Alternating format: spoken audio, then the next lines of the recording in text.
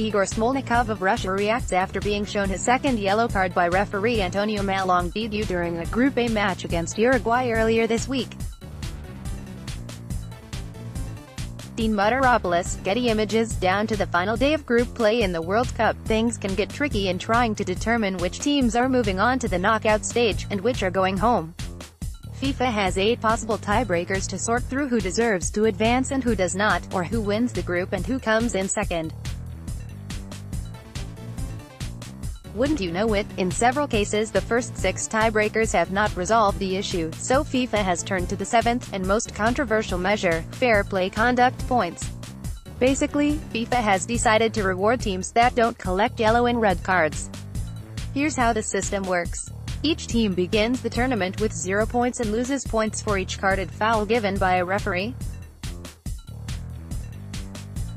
Teams lose 1 point for each yellow card, 3 points for each secondary yellow that leads to a red card, 4 points for a straight red card, 5 points for a yellow card and straight red card. After that, FIFA totals the number of points each team has lost, and those with the least violations move on.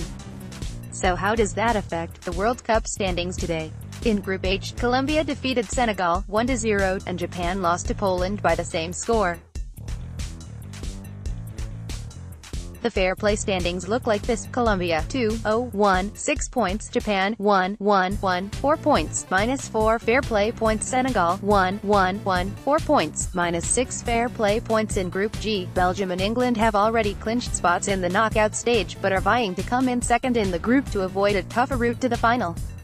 Here's how those standings look right now: England 2-0-0, 4 points, -1 fair play; Belgium 2-0-0, 4 points, -3 fair play. So, if the two were to play to draw, England could still find a way to lose the group by picking up 3 yellow cards.